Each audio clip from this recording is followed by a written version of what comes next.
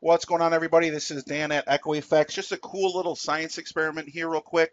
My one daughter absolutely loves science, and we're going to check this one out tonight and see how well it works. So, this is a homemade lava lamp. Have you ever seen a homemade lava lamp?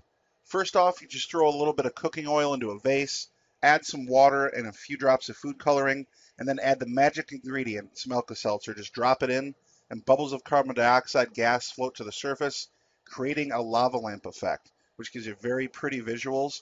And as always, for all your digital marketing needs, check out echoeffects.com. Have a great day.